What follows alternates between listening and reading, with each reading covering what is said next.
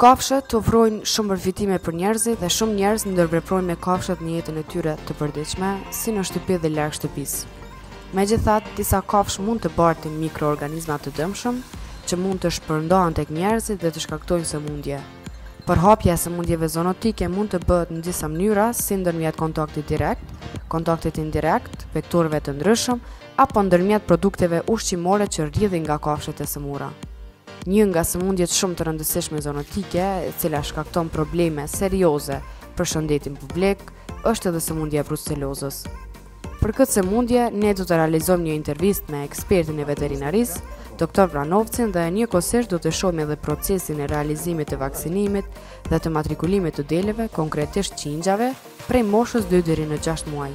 Kjo bëhet sipas programit të Agjencionit të Ushqimit dhe Veterinës me qëllim të parandalimit të shfaqjes së kësaj sëmundje. Çfarë është Bruceloza? Bruceloza është një sëmundje infektive, e cila është një sëmundje bakteriale, e cila ka një karakter kronik dhe gjithashtu është një zoonozë që tek njeriu transmetohet nga dhentë, nga gjedhët dhe nga derrat. Shkaktori i brucelozës tek dhentë dhe dhitë është Brucella melitensis, por rrallë mundohet që të preken edhe nga Brucella abortus dhe Brucella suis. Si bëhet përhapja e brucelozës te dhentë dhe dhitë? Burimi i infeksionit te kafshët janë padyshim kafshë të sëmura dhe ato të cilat e kanë kaluar sëmundjen por që kanë ngelur infeksion mbartës dhe e përhapin këtë shkaktor me anë të sekrecioneve që nxjerrin nga trupi i tyre, si nëpërmes urinës, lëngjeve fetale, cipa fetale, nëpërmes qumshtit dhe te kafshët meshkuj nëpërmes spermës. Kafshët infektohen duke pasur një kontakt direkt me shkaktarin, qoftë nga ushqimi apo nëpërmes kontaktit me fetuset dhe cipat fetale të abortuara. Dhe në përgjithësi kjo shpërndahet nëpërmes kontaktit direkt dhe një rol shumë të rëndësishëm në përhapjen e kësaj sëmundje padyshim kanë edhe kafshët meshkuj, të cilat e mbartin këtë shkaktar dhe e transmetojnë te kafshët fermat gjatë kohës së ndërzimit. Si shfaqet klinikisht bruceloza? Dhe nga infektimet eksperimentale që janë bërë te kafshët janë parë që një shumëllojshmëri e shenjave klinike është shfaq, mirë po shenjat kryesore tek dhentë dhe dhitë janë abortet që ndodhin dhe këto aborte zakonisht ndodhin në fazën e dytë të mbarsëmërisë dhe shoqërohen edhe me mbetje të placentës dhe me lindjen e fetusave të dobët. Te kafshët meshkuj, shkaktori lokalizohet në organet gjinitale mashkullore, në testisë dhe epididymisë, ku shkakton inflamacion dhe ky inflamacion shkakton një ajtje, një edem të tyre dhe një temperaturë në këto organe.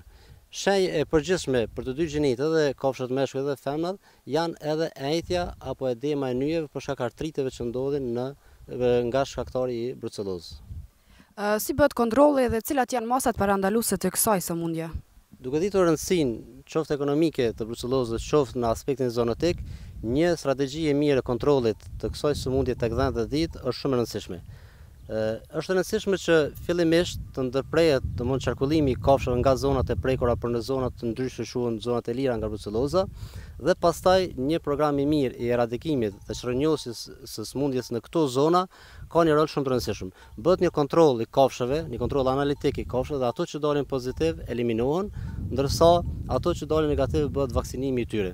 Vaksinimi mund të bëhet në vende të ndryshme, bëhet në mënyra të ndryshme, mund bëhet të gjitha kafshët, të gjitha moshat e kafshëve dhe mund bëhet vetëm tek kingjat dhe kecat e vogël të moshës nga 2 deri në 6 muaj, një mënyrë e cila realizohet tek ne sepse është një rekomandim nga Bashkimi Evropian dhe nga Organizata Botërore e Shëndetësisë që të bëhet vetëm tek kafshët e reja.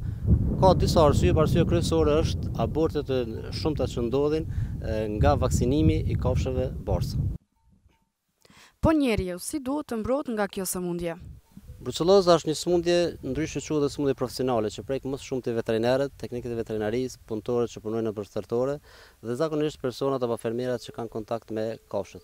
Duhet kemi kujdes sepse njeriu infektohet nga kontakti direkt me shkaktarin nëpërmes lëkurës apo mukozave dhe nëpërmes produkteve ushqimore. Te kontakti direkt është mirë që fermerët sidomos gjatë ndihmës që japin deleve apo dhive gjatë procesit të lindjes, është mirë që të përdorin doreza dhe masa të tjera mbrojtëse në mënyrë që mos bëhet shkak për transmetimin e kësaj sëmundje tek fermerët. Gjithashtu në rast të aborteve, kur largohen fetuset abortuara apo cipat fetale kështu me radhë, të bëhen në mënyrë të sigurt dhe mos të eliminohen me dur pa përdorimin e dorezave. Sa i përket produkteve ushqimore, produkte ushqimore që bën shkak për përhapjen e brucellozës janë ato produkte të cilat nuk i nënshtrohen në trajtimin termik që ka lënë temperaturën e pasteurizimit apo që është në temperaturë mbi 75 gradë Celsius. Pra, zakonisht produktet të shumshtit, siç është djathi, më shpesh bën shkak për përhapjen e kësaj sëmundje. Cilat janë shenjat e sëmundjes tek njeriu?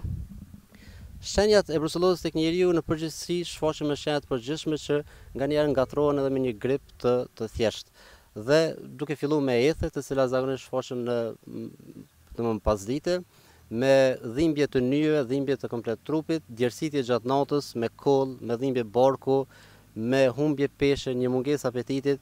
Pra në përgjithësi janë shenjat që mund ngatrohen me shenjat e gripit, mirë po nëse këto shenja vazhdojnë më shumë se një javë, është mirë që këta persona të bëjnë një test dhe nëse dalin pozitiv me brucellozë, të fillojnë trajtimin për këtë sëmundje në mënyrë që mos bëhet vonë.